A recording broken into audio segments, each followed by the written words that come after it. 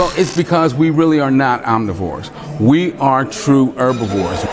A few months after What the Health debuted, the big-budget Hollywood production The Game Changers is released on the 19th of January 2018, promoting the same stupid idea. Just 4 days later, PETA writes the article claiming that humans are anatomically herbivorous. Then, Earthling, the famous vegan influencer, publishes a video with similar claims on the 28th of January 2018 and makes a free downloadable PDF in which he repeats them.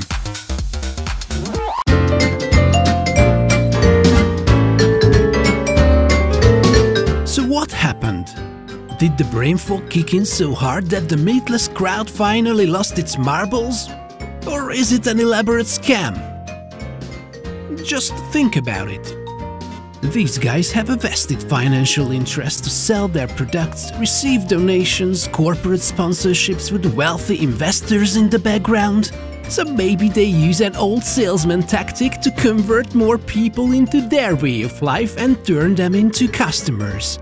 And I get it. These people always look for new ways of attacking meat eaters, and obviously, with a genius plot twist, they could finally hold the ultimate weapon in the war on meat. After all, if it is true, then everything we knew about human biology is wrong. It would be the biggest discovery in the history of mankind. If it is true.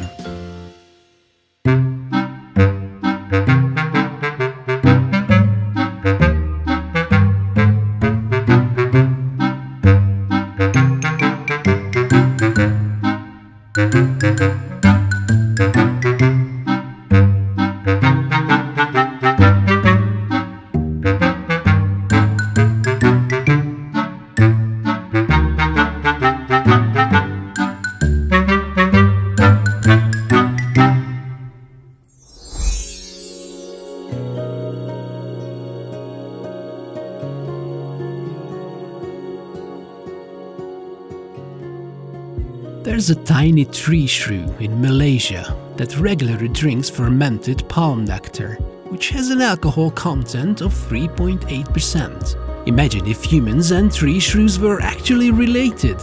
Would that mean we should start the day with a morning tipple? I bet a lot of us would definitely be up for it.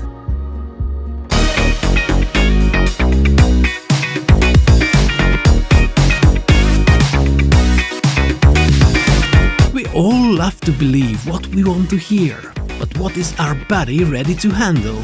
It depends on who we are.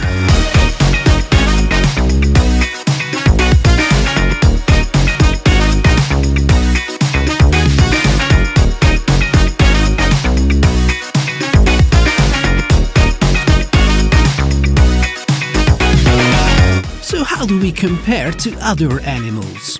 And here's the first problem. Compared to which animal?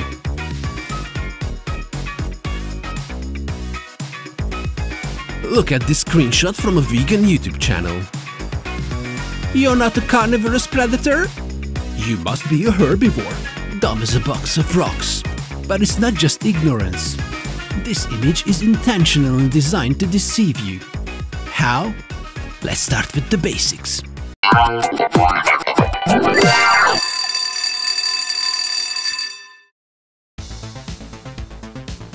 In biology, animals are classified into taxonomic ranks, and the basis of this grouping is a common ancestor and certain traits the related species share. For example, a dog and a pig are similar in some ways. Both are animals, vertebrates, and produce milk for their offspring, but they have many anatomical differences, as they belong to a different order, family, genus, and species. If we compare their teeth, we can see a big difference. Dogs have typical carnivorous dentition, while the teeth of the pigs have a more general purpose, quite like ours. Yet, both are omnivores. We know that dogs love meat, and I'm sure that the farmers in New Zealand, whose goats keep getting eaten by feral pigs, will agree that Mr. or Mrs. Bacon is no herbivore either. You see where I'm going with this?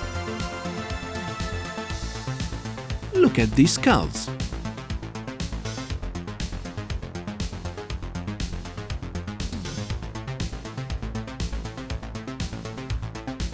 What's common in these animals? They all belong to the same taxonomic order, the Order of Carnivora, so their basic physiology is quite similar. Similar teeth, similar jaws, similar digestive system. Even those members of this order that don't eat meat at all, like this lovely chap here, the giant panda, have real badass fangs and claws that everyone typically associates with ripping a prey apart. This is why vegans compare humans to carnivorous animals, leaving out the fact that there are many animals in other biological orders that eat meat and look nothing like lions or wolves. Pigs, chimps, hamsters, pigeons, hedgehogs, chickens, rats, catfish, squirrels, turtles, frogs, baboons, humans, and many more eat both plants and animals. No big deal. Most kids learn this at school around the age of 10.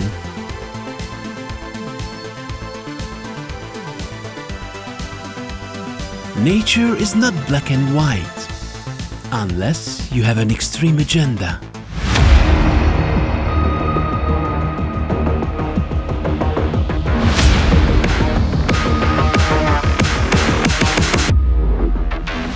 Pretending that there are only two opposing choices in a complex question is called false dilemma, a logical fallacy, which wants you to make the conclusion that if one claim is false, then the other one must be true. This well-known fake news technique is often applied with another misinformation practice: rinse and repeat. If you see something frequently, you're more likely to believe it. So if you keep telling people that the human anatomy is different from that of carnivores, they're more likely to accept the only other option you present them. One that perfectly fits your narrative. And not just a few bad apples. We're talking about some very well-known mainstream figures who can reach out to hundreds of millions of people. Vegan organizations, animal rights activists, plant-based documentaries, we're all in this together. Biologically and physiologically speaking, our bodies are more closely aligned to that of herbivorous animals rather than omnivorous animals. The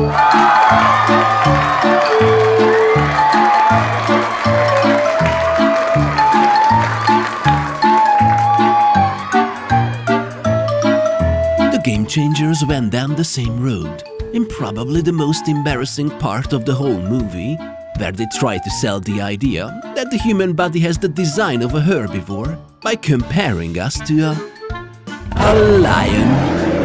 What's next? We shouldn't swim because our bodies aren't covered with scales? That would be silly, right? So why does the most downloaded documentary on iTunes have to use such a cheap parlor trick in their sales pitch? You should ask James Cameron, the director of Terminator, Titanic and Avatar, and the producer of The Game Changers, who invested $140 million in a company selling pea protein just before the movie came out. And what is pea protein used for? It's the main ingredient in many plant-based fake meat products like Beyond Meat and in vegan protein powders. Well, who am I to judge? If you bet your money on the processed food industry, you wanna make sure you see a profit coming your way, don't you? Even if you have to twist the truth here and there?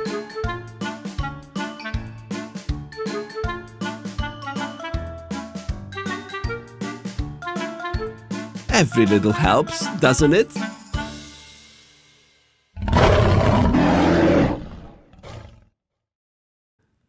But if I'm not a lion, then who am I?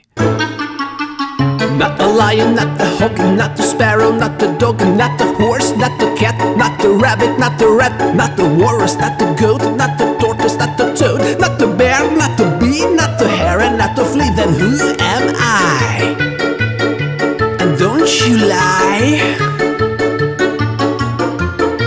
Just tell me who I am. Not the badger, not the bug, not the camel, not the pug, not the cricket, not the goose, not the hamster, not the moose, not the duck, not the tick, not the shark, not the chick, not the germ, not the mouse, not the worm, and not the louse. Who am I? Don't you lie?